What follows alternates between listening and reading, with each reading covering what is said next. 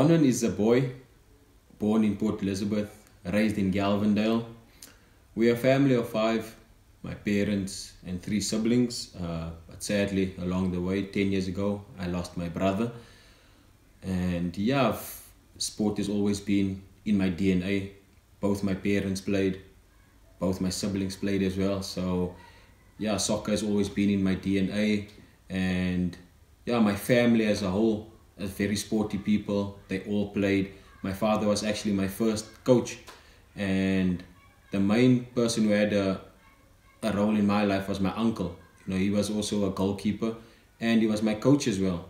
And I've always, wanted to be like him. And I always used to go every weekend, and sit behind his goals and watch, his games. And yeah, I've always wanted to be like him, and and he was the role model for me growing up. And yeah, I mean, I've got a small group of friends that I'm still tight with today. We all grew up together, we stayed around each other, played soccer, played all types of sport together. And yeah, the community there, very close one, we all know each other. I signed my professional contract when I finished my matric, and that was in the year 2009, December. At first I didn't want to sign, because we had a lot of good goalkeepers at the time, Ronwen Fernandez.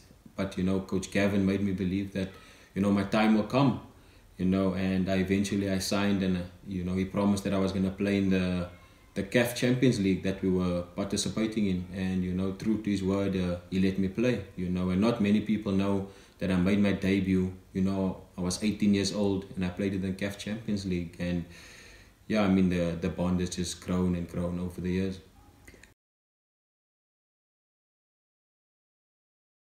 Yeah, I mean, it's very challenging. It's not easy. I mean, you're basically giving up your private life. Everyone knows you wherever you go.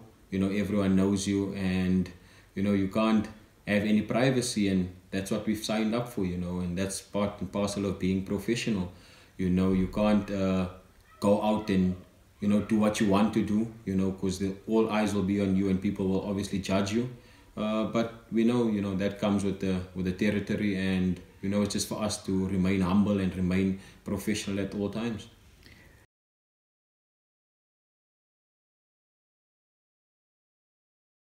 There's a lot of teams, but most importantly, you look at teams who are more attacking. You look at Orlando Pirates. They play a good brand of football. Very attacking. But I think I would go with Mamelodi Sundowns. Because over the years, they've beaten us. Consecutively. For the past few years, and they're just a team. That's put us to the sword. And it's been very difficult playing against them. I mean, the team that they've assembled over the years, I mean, it's, they're supposed to be winning league titles year in, year out. I mean, their squad is it's unbelievable, and the players, just training with them when we national team, it's unbelievable how good they are, and yeah, they just make it so difficult for you, they're so attack minded. I mean, both their fullbacks, Langerman, Morena, they're just attack-minded, and, it makes it so difficult for us. So, yeah, I would say they're the most difficult team to play against.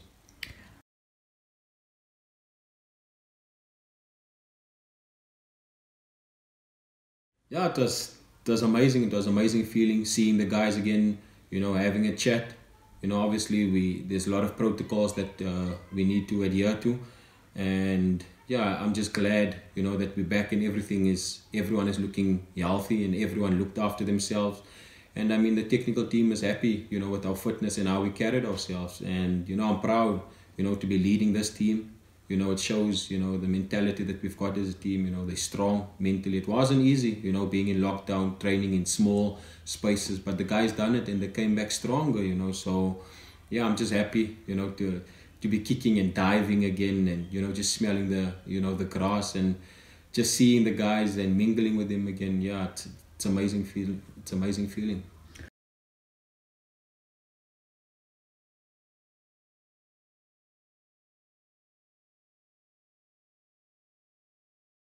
Yeah, first and foremost, it's a wonderful team opportunity for me. It's a wonderful achievement. I mean, I'm still a youngster, at heart, but it just shows, that the coach has huge belief in me. I mean, he's the first person who gave me the armband back at the academy as well. When I was 16 years old, he made me one of his captains, at the academy. So it shows that he's always had belief in me. And I mean, our relationship has grown over the years. It's just gotten better and better. And I'm proud to be his leader. And, him as a coach, he's getting better each and every year, and each and every day. And I'm just happy, that we got some success together, by lifting the MTN 8. And yeah, I'm just proud to be leading this wonderful club.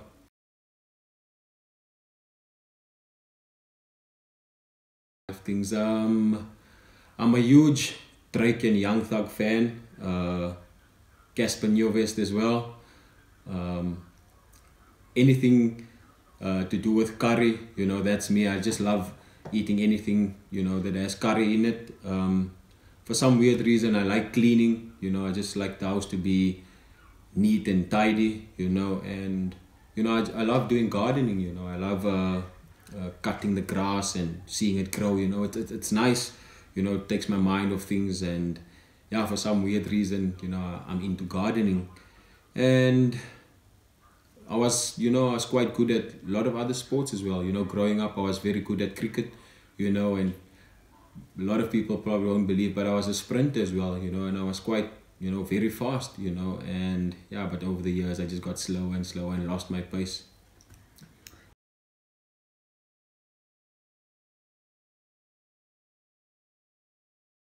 It's not in our hands. I mean, there's a lot of teams around us who got the points, who's got the games in hand, but we know where we let it slip. In February we played back-to-back games against Golden Arrows and Stellenbosch, and we lost those games.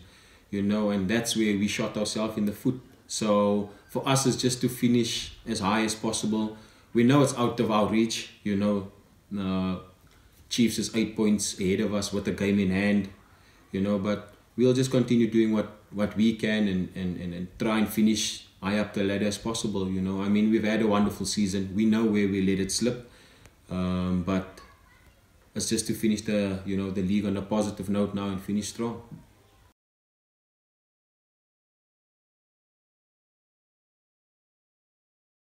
Just the honesty. I mean, from day one, the CEO, the people at the academy, the coaches at the academy, the technical team, as well as the first team, they all were just honest with me. They told me from the beginning, because like I said, I didn't want to sign, and they told me that this is the path that you need to follow. You must learn from Rowan Fernandez, learn from all the experienced guys, and when your chance comes, you need to grab it.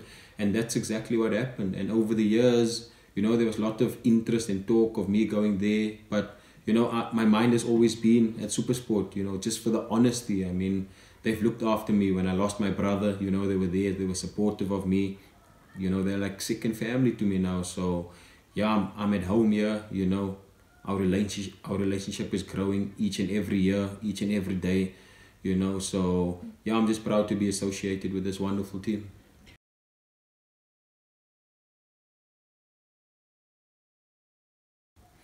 I would say Gabuza. I've known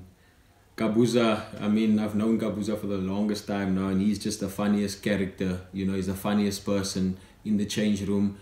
When I played with him at the national team as well, he was just a character. And I mean, one story I can share with you guys. It was not so long ago. He had piles, and it was pressing him. He was in so much pain. He had to rush off, the training field. And when we were done training, we came there, he was laying completely naked, his legs up in the air. You could see everything hanging out, and everyone just couldn't believe what they were seeing, and everyone just, it was so disgusting, but, he was in so much pain and still cracking jokes, and yeah, it was crazy, man. Yeah, we miss you guys. We miss seeing you. We miss dancing with you guys, singing with you guys after the games. It's been too long, but thank you for all the chats on social media. It kept us going. And yeah, continue doing the right things, following the protocol, stay safe, continue practicing social distancing, and yeah, let's see each other on the field, and we'll do our best, as a club, to put smiles on your faces again. So keep well and take care.